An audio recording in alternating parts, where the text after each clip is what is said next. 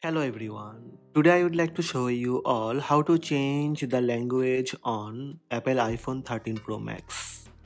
Let's have a look.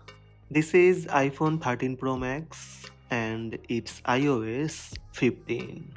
First, go to the settings app of the Apple iPhone 13 Pro Max. It must be on the home screen. Then scroll down and look for the general section within the settings. Tap General. Scroll down within the general settings and look for language and region. Tap language and region. Tap iPhone language. This is the first option at the top of the screen.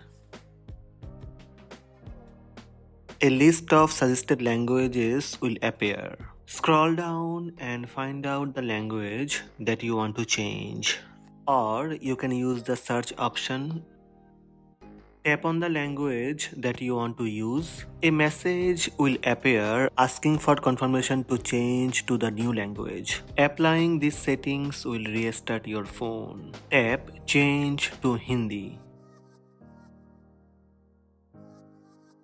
That's it. Language changed.